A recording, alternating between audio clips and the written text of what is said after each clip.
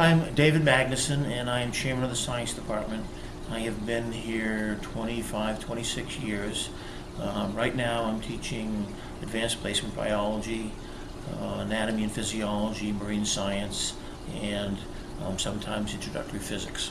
One of the things that I try to promote in my own department is a silly little expression which says science is a verb, which means you've got to do things. You can't just talk about them.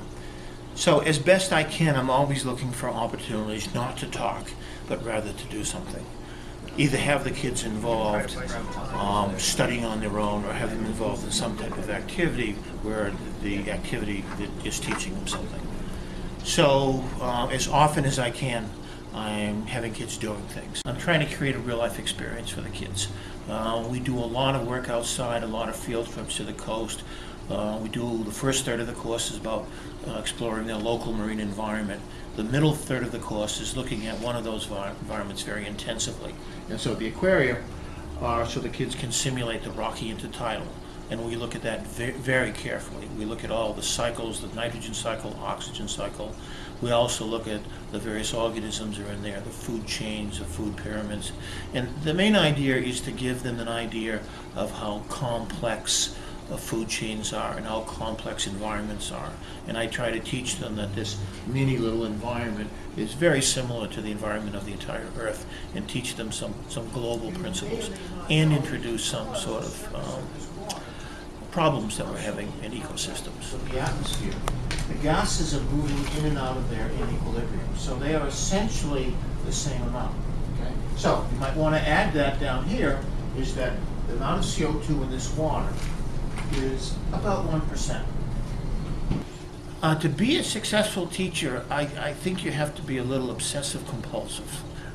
You really, I think first and foremost, you have to love working with kids. That's the most important thing. I think the second thing is you really have to be in love with the discipline that you're teaching. And I think you really have to have a great work ethic.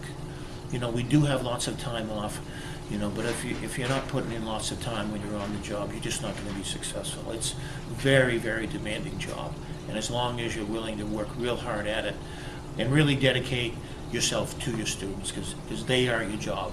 It's not the information, it's them.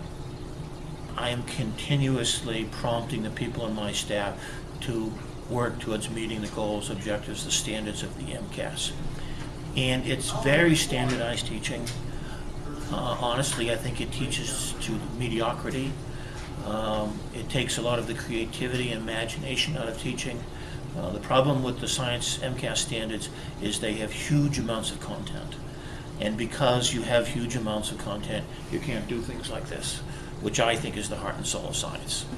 I think the way you stay fresh in teaching is to have your number one interest is the kids. Yes, the topics stay the same from year to year, although science is very exciting because it changes. That's what I like about it most.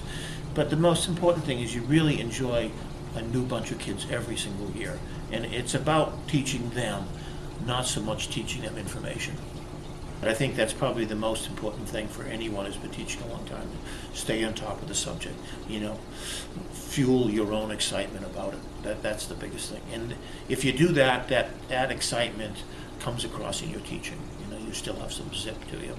The kids are the first ones to let you know you're supposed to retire. I think you have to have high expectations and high demands. And then make it fun, have fun yourself. That's the most important thing, enjoy doing it.